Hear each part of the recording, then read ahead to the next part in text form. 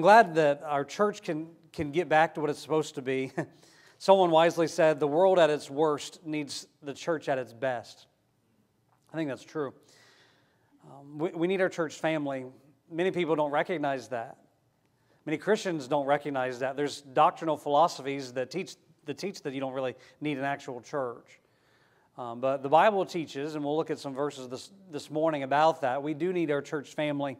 Before we read, let's pray together, and let's ask God to bless the message, and then we'll jump right in. All right? Father, I thank you. God, I thank you for our church family. We're not perfect. Things don't always go perfectly. But Lord, you love this church. You gave yourself for it. Lord, you died for the sins of the whole world. I thank you for that truth, but you also loved the church and gave yourself for it.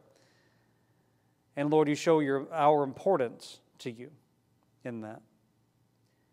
You have a purpose for us reaching not only our families, but our community and our world.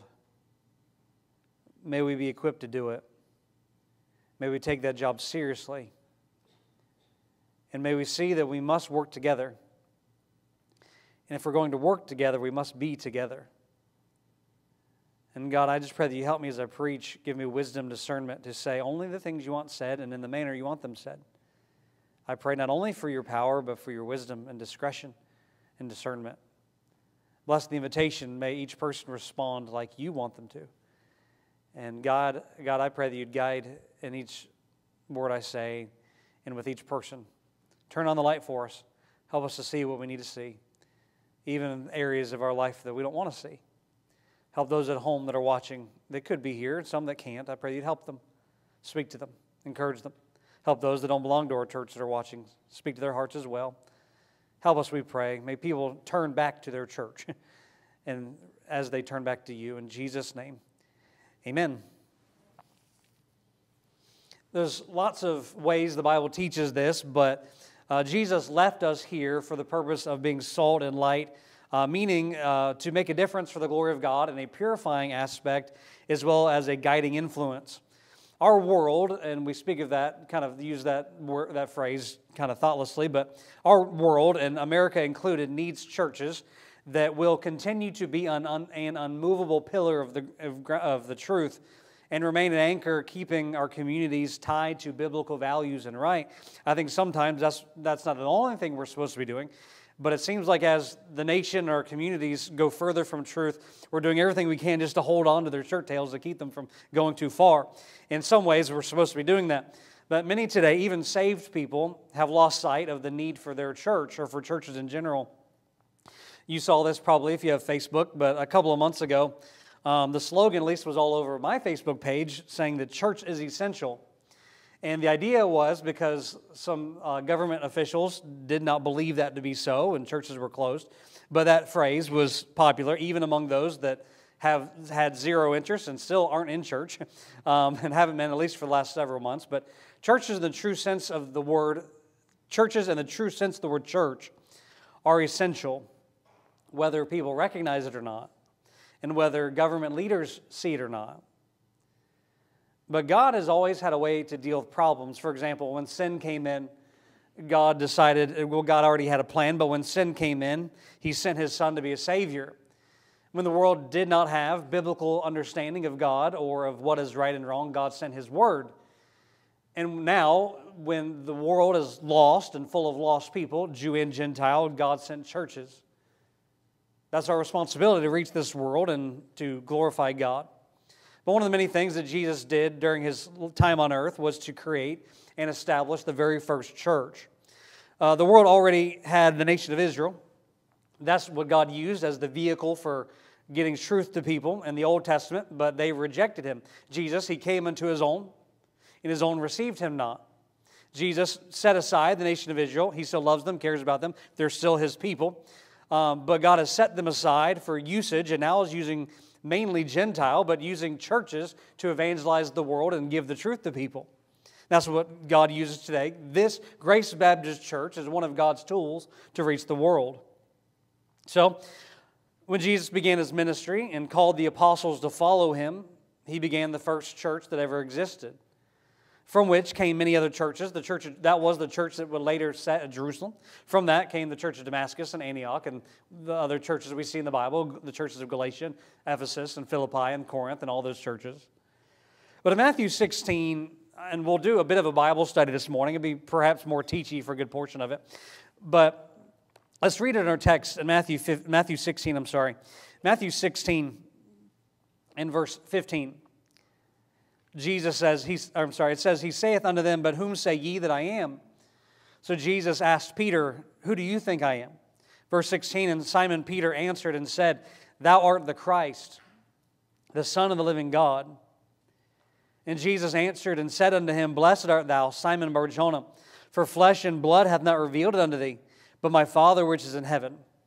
And this will be the main text for a message this morning, verse 18.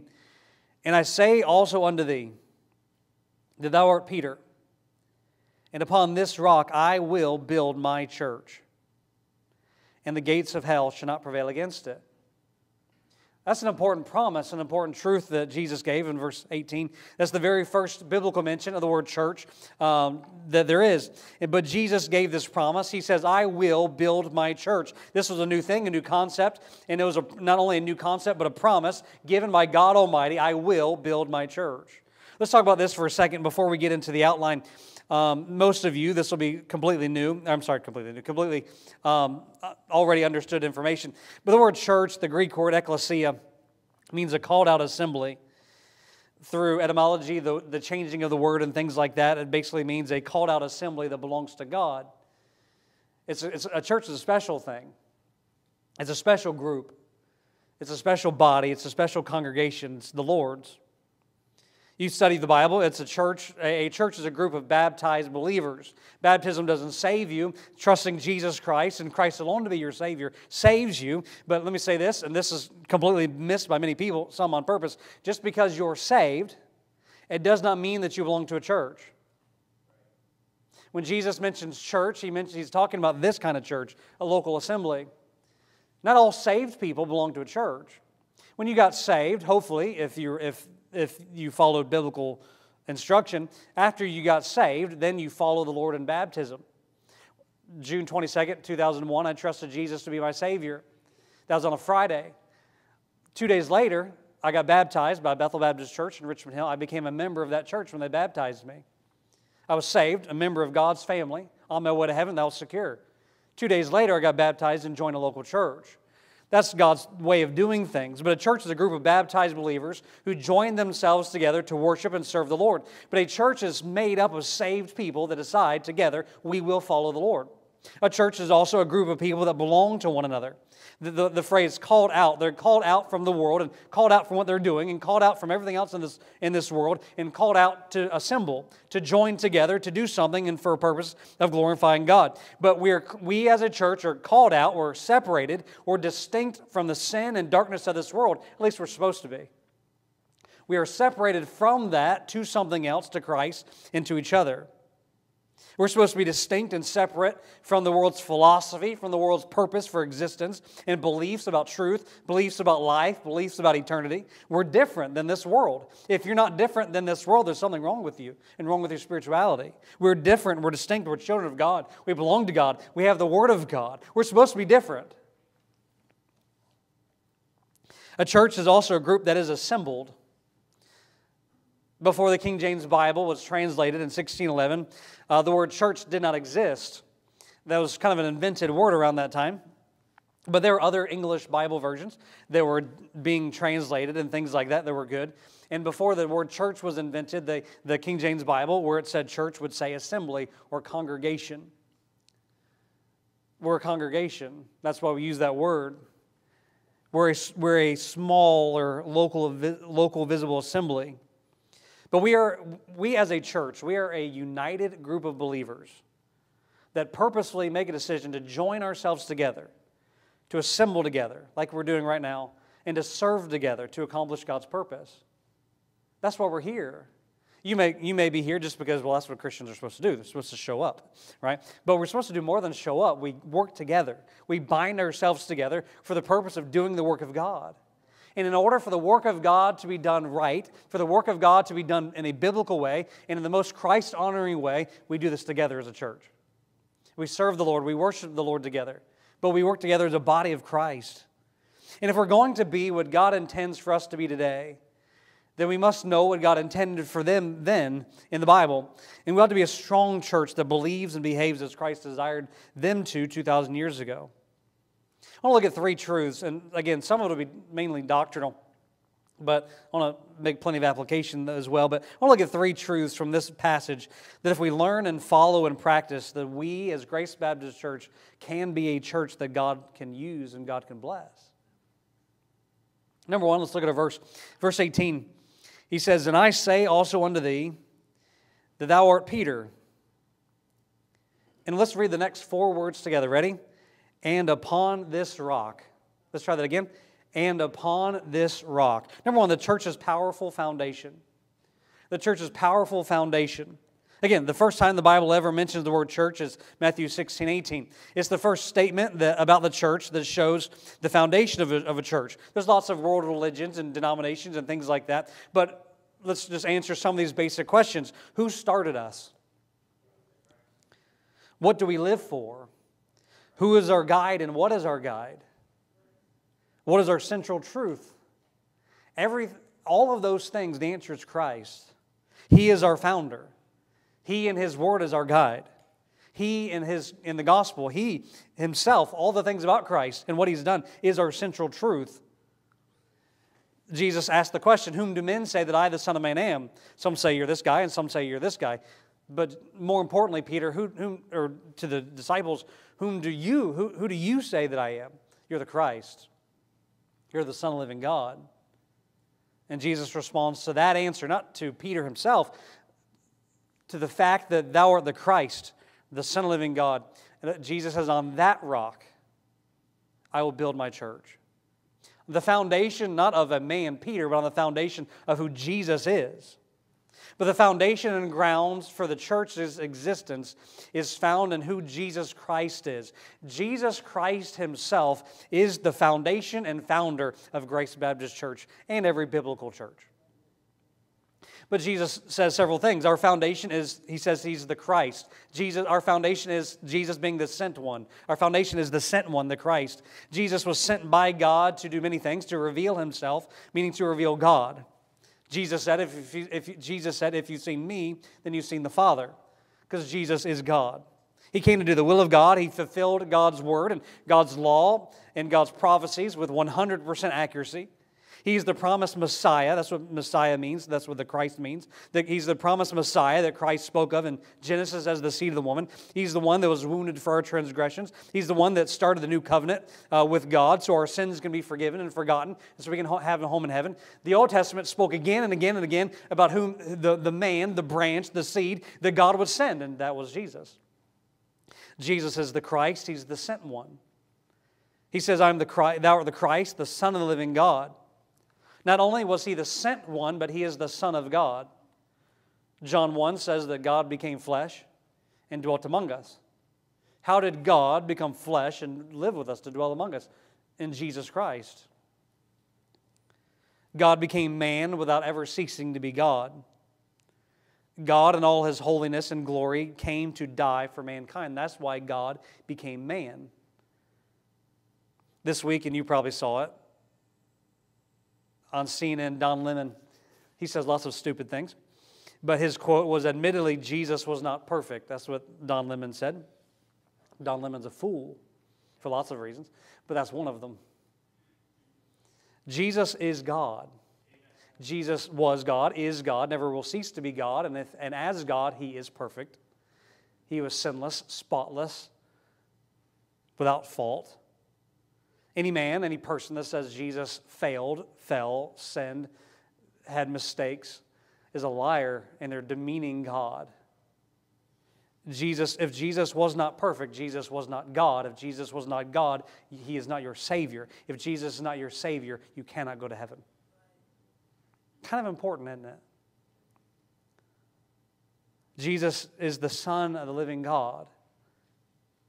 But when we put those things together, we find His purpose. He's the Christ, the Son of the living God. So our foundation is the sent one. Our foundation is the Son of God, but our foundation is the Savior. Jesus came to seek and to save that which was lost. That's why God was sent as Jesus. That's why God came to earth as the Son of the living God, so He can die for our sins. Our foundation is Jesus Christ as our Savior. The fact that we have a church because we unite together because our sins are forgiven, because we have salvation in Jesus Christ. We unite together over the same biblical doctrine because we believe the same thing to be true about Jesus Christ.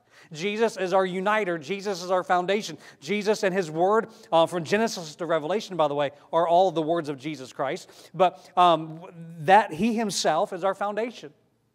No man, no just empty philosophy. No man that was born or decided to start a church in the last couple hundred years. It was Jesus Christ Himself. God Himself is our foundation. Jesus is our founder. He is our head. His Word is our standard. His glory is our purpose. The person of Jesus Christ is what church is all about. We come together because we love Jesus. We come together because we want to worship Jesus. We come together because we want to serve Jesus together. It's all about Him. We live, and by the way, not just as a church united, but when you go home, you still ought to live for Jesus and ought to love Jesus and seek to glorify Him. We meet together because we have a Savior to worship. We unite together because we all have the same salvation and faith. We were all sinners, destined for hell, but Jesus forgave us and changed us. It doesn't matter what our culture was. It doesn't matter what language we spoke or where we came from. Because we know Jesus Christ, we're united together. That's what a church is all about. As believers, we join together for the same purpose, with the same faith. Jesus is our purpose. He's our foundation. So the church's powerful foundation is Jesus. Again, let's look at verse number 18 again.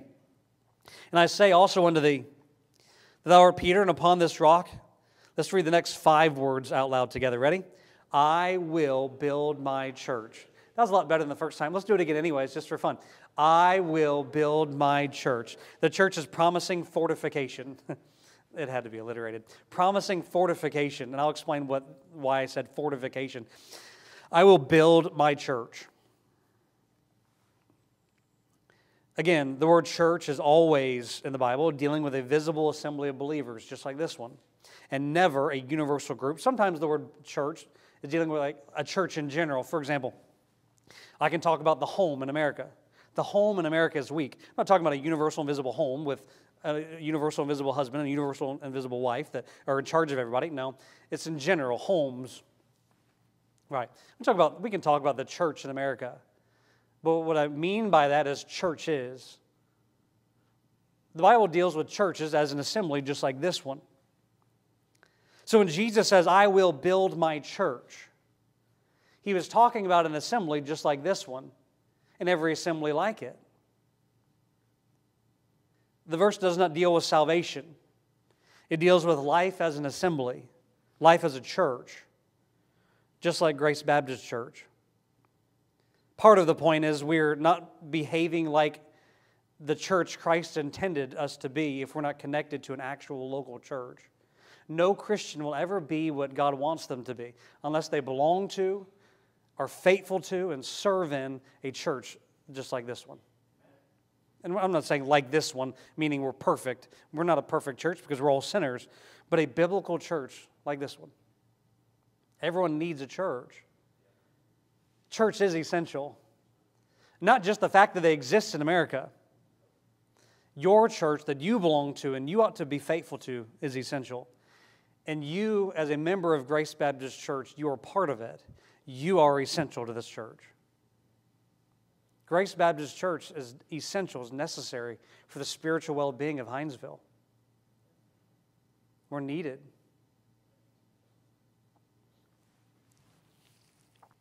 But when Jesus says, I will build my church, that's what He's talking about, a church like this one. But He gives a promise. He says, I will build my church. In Matthew, earlier on in Matthew chapter, I think 2 or 3, Jesus had already called out an assembly. But Jesus says, I will build my church. The word build is used all throughout the New Testament.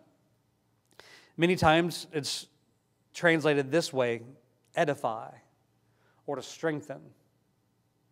For example, in Ephesians 4:11, the same word is used. It says, and He gave some apostles and some prophets and some evangelists and some pastors and teachers for the perfecting of the saints, for the work of the ministry, for the edifying, for the building up, the strengthening of the body of Christ. Jesus even said that He was with one of the things He did with the church in Hebrews 2 is He sang in the midst of the church. That was when He was physically on earth. He sang with us. Not with us personally, but with them. But Jesus says, I will build my church, meaning the church that He'd already started, He's going to build it. He's going to strengthen it. That's a wonderful promise. And applying that to us, Jesus is promising, I'm going to build my church. Jesus right now is at work building Grace Baptist Church. The promise here, let me just run through several things. Jesus did several practical things to build that church that we still practice today to build us. For example, this may sound completely backwards to you, but it's biblical and it's right, and it does strengthen us. One of the first things that Jesus gave a church to strengthen it is church discipline.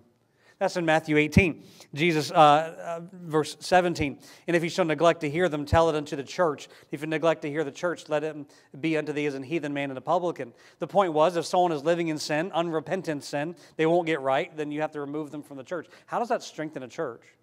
The goal of a church is not size, it's purity. I'll say that again. The goal of a church is not size, it's purity. So likeness, I'll say it even better. The goal of a church is its likeness to Jesus Christ. Do you think Jesus was a good pastor? His church ran 11. His church ran 12. And one of them was lost. I read something, when at the end of Christ's ministry, the pastor was falsely accused and arrested. The treasurer betrayed the pastor, went out and committed suicide. The other leaders, they disappeared. One was cussing, saying he didn't even know him. Didn't even know he knew Jesus. Jesus was a perfect pastor, but people aren't perfect. But Jesus is at work in churches to make them better, to make them right, to make them pleasing unto Him. We love people, but God cares about the purity of a church. God also gave them communion. When we meet together to remember Christ's shed blood and broken body on the cross, we're strengthened. We're reminded of what Christ has done, and we're reunited again around Jesus. And again, that's a purifying thing, not as a church necessarily for a church to mandate purity for everybody else, but that's part of it, but also to look on the inside. Jesus also gave baptism. That's another purifying thing, because Jesus, the Bible teaches if you're not willing to obey the Lord in baptism, you ought not belong to a church. If you're unwilling to admit that you're saved, that's a problem. So He gave communion, He gave the Lord's Supper, He gave baptism. He also gave pastors and deacons, teachers or leaders or godly examples to help minister to us and help us. One great thing, go to 2 Peter 1. 2 Peter 1. One of the greatest things that He gave us, and they're all important, is Jesus gave us His completed Word. We have an advantage that the first church did not have. In 2 Peter 1, verse 3, according as His divine power hath given unto us all things that pertain unto life and godliness, through the knowledge of Him that hath called us to glory and virtue, whereby are given unto us exceeding great and precious promises. He says in 2 Peter 1, 3 and 4, He says, everything you need for life and godliness is found in your knowledge of Jesus Christ. How do we know Jesus? Through His Word, through those exceeding great and precious promises. God has given us His completed Word so we can know Him. How do we know what to do? How do we know where we ought to go? How do we know what we're supposed to do on an individual basis and for our family? We follow the Word of God. We have the Bible to strengthen us and to make us strong. And we also, another great thing He gave us is the Spirit of Christ. The Holy Spirit at Pentecost, the Holy Spirit was sent to indwell every believer. We have the Spirit of God living inside of us. We have the Word of God telling us what to do. And then God gave us all these other pieces to strengthen us and make us strong. God has given us each other for our strengthening and for our building. And Jesus says it's not up to you to figure it out. It's not up to you to just do your very best. But Jesus says, I will build my church. If we are a church that is a church of Christ, meaning we belong to the Lord, and we do what's biblical, and we do what's right, Jesus says, I'm going to build you. I'm going to strengthen you. I'm going to make you strong. It's not always based on size and numbers and ministries. But Jesus says, I will make you stronger. He's always doing that. Philippians 1:6, being confident of this very thing, that he which hath began a good work in you will perform it unto the day of Jesus Christ. Right now, Jesus himself is at work in Grace Baptist Church trying to strengthen us and trying to do that in your own personal life. Our church gets stronger as you get stronger. As our faith deepens, as our relationship with God gets stronger and better, our church gets better. As God leads us, as we're following the will of God and doing what God tells us to do, it strengthens our church. Obviously, more people that are saved and love God that come join us, that can strengthen our church too. But God is at work in your life right now trying to make you stronger. You ought to let Him do it. But one of the ways, by the way, Jesus says, I will build my church. There's other promises. Philippians 1 could be one where He deals with Him strengthening us on an individual basis. But Jesus, in this promise in Matthew 16, says, I will build my local assembly. Do you want the strengthening, the building that Jesus promises in Matthew 16? You cannot have that apart from a church. I will build my church. There's certain spiritual strength and spiritual help you cannot ever get apart from belonging to and serving in and attending faithfully a local church. Can't do it. But there is the church's powerful foundation and the promising fortification. He promises, I will fortify you, I will strengthen you. But I'm glad to know that Christ is at work. You know, things are hard at times, you know, with COVID and then everything else with the riots that thankfully have ended and then the losing of constitutional rights and things like that. That's a bit scary, isn't it? But right now, God is at work. Jesus Himself is at work strengthening us. We don't have to get weaker because people get more scared. We don't have to weaken. We can get stronger because of it. Rather than living in fear, we turn to the Lord. God has not given us the spirit of fear, but of power and of love and of a sound mind. Part of our distinction is when things get bad, we look up to Jesus. I hope that during all of this, at least this group will be growing stronger. One more thing. Back in our text. Our powerful foundation, our promising fortification, and thirdly, our prevailing future. Verse 18 again. And I say also unto thee, thou art Peter, and upon this rock I will build my church. And this is a lot more words. I didn't count them, but let's read the rest of the verse together. Ready? And the gates of hell shall not prevail against it. It's a rule now. We have to do it twice. Ready? And the gates of hell shall not prevail against it. Against what? My church. He is the foundation. His work is that He's building us. And we have this promise, the gates of hell shall not prevail against us. That promise is especially encouraging when it seems like the fight is stronger. He says the gates of hell shall not prevail. What are the gates? Just picture a castle or fort. The gates are on their fort, and that's the gates of hell, not our gates. It means we're on the offensive. We're going after them. We're attacking hell. We're going after souls. And when we go on the offensive, they can't win. The gates of hell, the place of punishment and death, shall not prevail. They will not win. The gates will not prevail, meaning when we approach hell with the gospel of Christ, we're standing before their fort, before their castle, and we can win and we will win. Sadly, when there's any battle, there's casualties, there's injuries. But our side wins the war. We prevail when we attack. But we prevail also when we are attacked. 1 John 5:4 says, For whatsoever is born of God overcometh the world. And this is the victory that overcometh the world, even our faith. We win. As bad as things can get, and things might get worse before the rapture takes place, we win. We're on the Lord's side. There have been times where Christians faced much, much, much worse persecution than this. We've got it easy. But if things get bad, we're on the Lord's side and we win. Well, how so? Well, Spurgeon said this. Spurgeon said, you can never kill the church till you can kill Christ. You can never defeat the church till you defeat the Lord Jesus, who already wears the crown of triumph. It's not about us. It's about our founder. It's about our Savior. How so? We have prayer. Whatever our need is, whatever our burden is, whatever we're lacking, wherever we're hurting, we can go to God with it and cast all our care upon Him, for He careth for us. We have a church family. We unite together. We pray for one another. When we fall, someone else ought to pick us up. When we're weak, when we're struggling, someone ought to go after us. Someone ought to pray for us. Someone ought to invest in us. Someone ought to encourage us. That's what a church does. We have each other. We have the Word of God, which tells us what's true, what's right, where to go, and when to stop. We have the Holy Spirit, which not only convicts us, but comforts us and guides us. So when we feel lukewarm, He can forgive.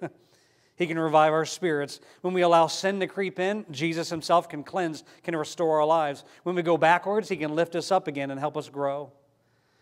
So when the devil attacks, it's not over, because Jesus already has won, and we're on His side. I read this story, and it helped me remember the importance of the Lord's house and just us being faithful. And apparently it's a true story. It was written as a true story. Missionary James King tells a true story of an African woman in one of his churches. She attended every service Sunday morning. I don't know if that's Sunday night, but it's every Sunday morning and every Wednesday. She was faithful. And whenever she'd come to church, her mutt dog would come with her. And she'd sit on the aisle, and the dog would sit in the aisle next to her. Preaching was over, she'd come forward to the altar, and she'd pray, and the dog would follow her up and sit next to her at the altar. And she did that faithfully for years. Her husband, he wasn't saved. He was pretty antagonistic towards her going to house, and he was pretty abusive. One day, this isn't right, but it's part of the story. And apparently nothing happened to him legally where he was, but one night he got angry and he beat her, and she ended up dying from it. A little while later, the man was at home, and he would notice for 2 hours every Sunday morning the dog would disappear. And then on Wednesday nights, for about 2 hours, the dog would disappear. True story, right? I wasn't there, but they say it's a true story. So one day the guy got curious, and so he decided to follow the dog to wherever he was going on a Sunday morning. He saw the church. The dog was sitting on the aisle, apparently next to where his wife used to sit. He sat down. The invitation came. The dog went to the altar. The man followed the dog to the altar. He was under such conviction over the faithfulness of his wife and over what he heard of the church, he trusted Christ to be his Savior. That may sound silly. And it's not about the dog, it's about the wife. You never know what impact you're making. You never know what influence you might have. You never know what crazy thing God might use to see people saved. You and your faithfulness to the Lord and faithfulness to what He tells you to do and faithfulness to His house matters. We're a church. We're a church family. Let's get back to all of the things we need to be doing, and we still have many things to do, and there's things that we need to restart, and there's things that we can't restart yet because of people, and there's things that we need to do that we, just we're praying about, and then just we had to stop because of COVID, and things I'm praying about doing, and we've got a community to reach. We're supposed to be salt and light and influence our nation. But we can only be that and you can only be what God wants you to be if your faithfulness in serving to the church that God placed you in. So find a place to serve. Be faithful to what the Lord's told you to do. Let's glorify Him and do things His biblical way. Jesus says, I will build my church, the gates of hell shall not prevail against it. Let's place ourselves within the bounds of that promise.